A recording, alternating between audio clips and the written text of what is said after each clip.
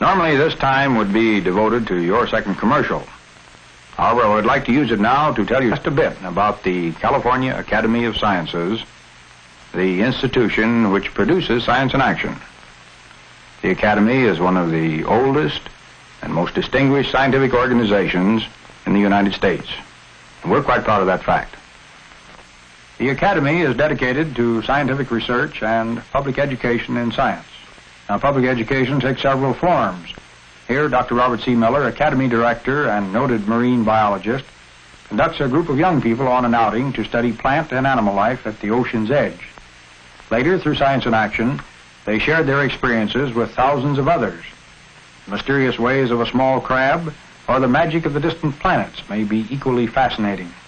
When it was found impossible to procure a planetarium projector from the Zeiss Company, our Academy staff proceeded to design the only major planetarium that has ever been completely constructed within the United States. Here we are on the roof of the planetarium building, but the instruments we see have nothing to do with the stars. As a service to the United States Weather Bureau, Academy staff members keep regular records of various phases of the weather. The Natural History and Science Museums in the Steinhardt Aquarium continue the public education program in still another way. For example, more than 1.5 million visitors come to Steinhardt Aquarium every year to view the reptiles, fish, and marine animals which have been gathered from every part of the world. Here is a very rare, cannibalistic South American horned frog. And of course, washing down the back of green and hawksbill turtles and scrubbing the back as well is quite important in preparing them for display. The long-established reputation of the Academy has earned us the cooperation of organizations in all fields of science. Here, a great hospital permitted us to film the administration of Mistogen, an unprecedented effort to keep alive a baby unable to breathe. Later, this became a part of one of the medical shows which form an important portion of any Science in Action series. Industry has been quite generous in sending us top scientists to tell the story of how science is applied to the products and services that we use every day. Now, this span extends from the comparatively new and dramatic synthetics industry to the old and still vitally important railroad business. Each series of Science in Action is balanced to include subjects appealing to every taste. The film that you are viewing covers only one topic in one field. The broad overall scope of the entire program appeals to all interests in science and to all ages. Incidentally, there is one thing I'd like to mention, and that is the fact that the Animal of the Week feature provides an excellent bridge for the middle commercial.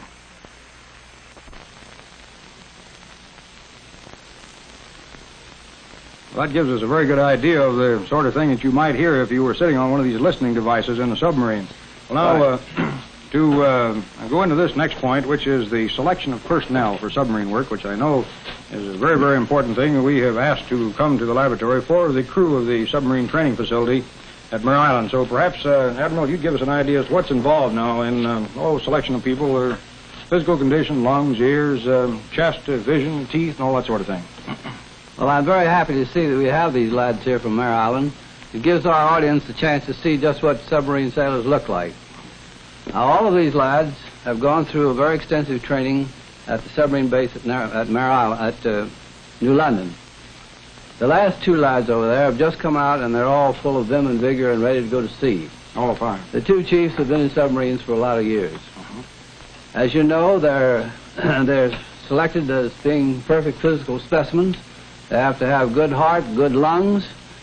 They have to have good eyes, good night adaptation, and they also have to have good teeth in order to grasp the mouthpiece of a Momsen lung. Say, we have a cutaway section here of a Momsen lung. First of all, here's the mouthpiece that is put into the mouth, and then here is the inside container. Right here is where the oxygen is put into the unit, and the oxygen comes down here, of course, and this is a soda lime cylinder, which helps in the overall circulation of the breath, or the breathing into this and taking the oxygen out of it. I see one of the boys has one on there now. Perhaps we can just look over there and see what it would be like if he were using this piece of equipment. These lungs are used in training so that they may be ready to escape from a sunken submarine if necessary. They're first given a series of dives from 18 feet, coming up with the lung. And then they come up from 50 feet and finally they come up from 100 feet.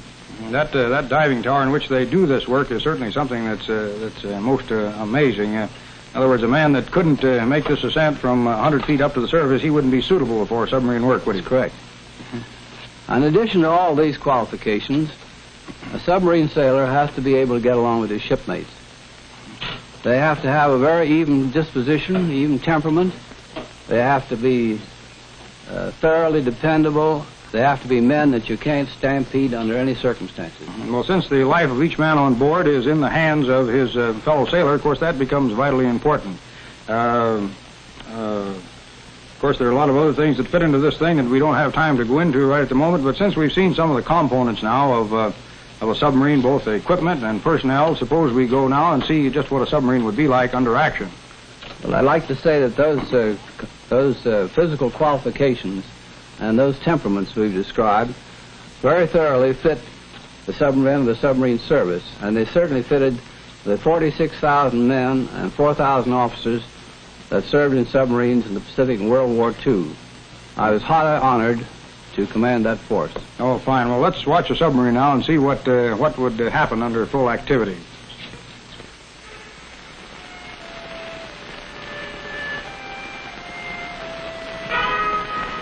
Up periscope.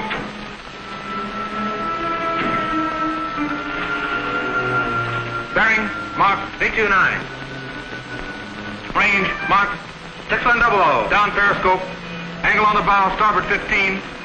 Right full rudder. Right full rudder. All ahead 2/3. All ahead 2/3. New course 240. New course 240. What's the distance to the track? 1700. Control 63 feet. Control 63 feet. Forward torpedo room, make ready all tubes. Forward torpedo room, make ready all tubes. Set depth 12 feet. Set depth 12 feet. Rig for silent running. Rig for silent running. Rig for depth charge. Rig for depth charge. Steady on 250.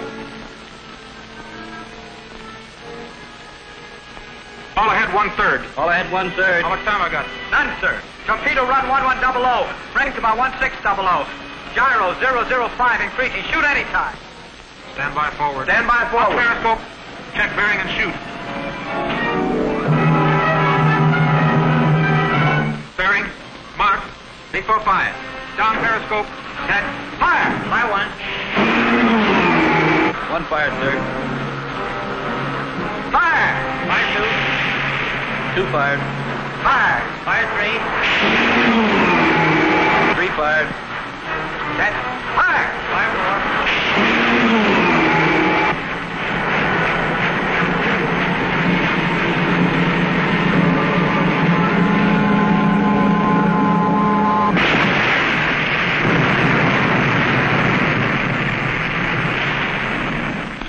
It is inevitable that in accomplishing her mission, the submarine will expose herself to retaliation. Now let's take a look and see how the enemy fights back. Deal. Depth charging.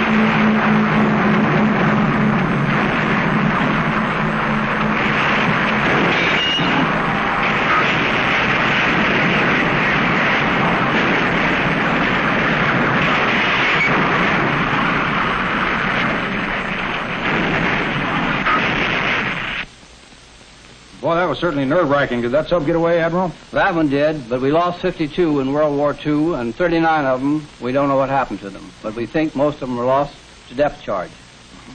We lost a total of 374 officers and 3,131 men. Well, it's certainly sad and very unfortunate that we should have those losses, but let's look and see what the submarines did. On this chart, we see that the tonnage, for example, of the submarines in the Pacific warfare, the miscellaneous type of shipping sunk in millions of tons, mines, surface craft, and then land-based aircraft. You see they sunk quite a bit more than carrier-based aircraft, and finally submarines sunk about 5 million tons. 73% of the total sunk in the Pacific.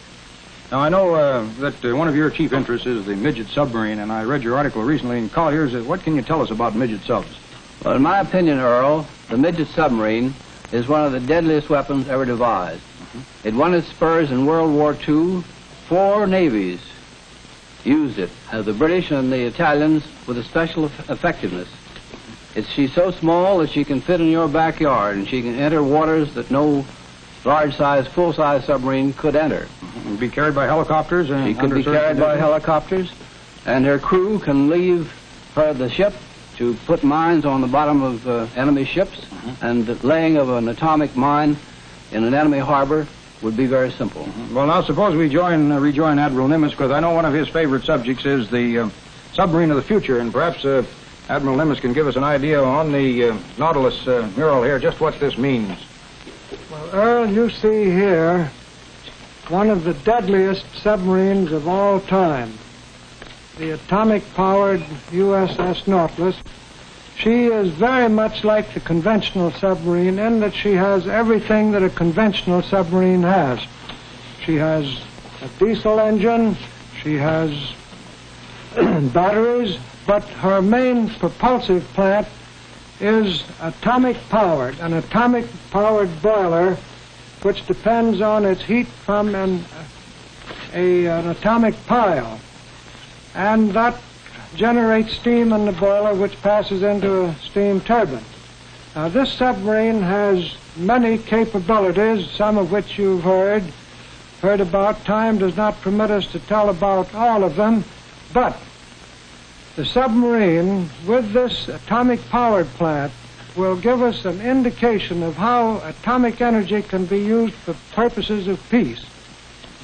Well, that's certainly putting it very pointedly, Admiral Nimitz. I want to thank you for coming to Science in Action to be with us and bring this fine material.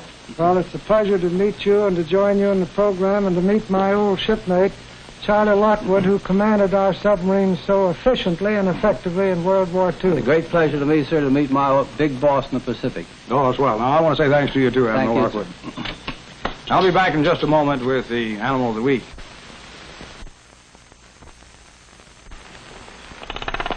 Our special animal of the week is a toucan, a very strange bird that comes from South America and Central America and Mexico. This one is named Raymond, as the special pet of Mr. Blaylock, who's brought him to the program. What about that big bill there, Andy?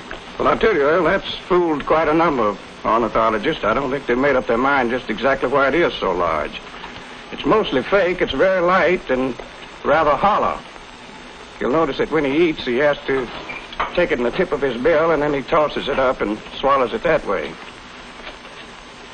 No, he's certainly a most interesting fellow. I'm going to try and throw this one up in the air and see what happens on this. Here you go, Raymond. Come on, here you go. Oh, he almost caught it. Well, now, you were telling me earlier they have a unique way of taking water. They can't drink as a normal bird would do. Perhaps we'll see if Raymond is interested in any water here now. He's more or less of a dribble puss. Oh, he is? Oh, there he is. Ah, there he goes. You notice he dips it down and it rolls down. That tongue must be about 4 or 6 inches long, isn't it? It is. It's shaped sort of like a palm leaf. Well, this is really a very, very nice bird. The colors, of course, there's orange on the bill, green up here, a brilliant blue eye, white, black. And down here on the tail, yellow up in here, and orange on the tail feathers down in here. Beautiful bird. About 63 of these are known from various parts of the Americas. South America. This is one of the largest of all the species. A very, very beautiful fellow. Now, what are you going to do with Raymond? Are you going to keep him as a pet? Well, he's quite a clown, and we got a big kick out of him, Earl. He's one of the most interesting birds I think we've ever had. Oh, well, he's really a very nice fellow. Well, I hope that you will keep us informed on how Raymond does in the future, because he's certainly the most spectacular of all the animals of the week that we've had here. Thank you. Thanks very much. Thanks very much. I have something very special to show you. This is something that many zoologists have not seen. It is all that is left of the left hind leg of the largest animal that has ever lived on this earth. It's not an extinct animal, it's an animal that lives today. This is the vestige, the back leg of the giant blue whale, 110 feet maximum length, 200,000 pounds maximum weight. Incidentally, in our next program, we're going to talk about whales. Our special guest will be Dr. Robert T. Orr of the California Academy of Sciences. We hope that you will plan to be with us then. You have just seen another in the fascinating television series, Science in Action. Science in Action is produced by the California Academy of Sciences under the supervision of Dr. Robert C. Miller.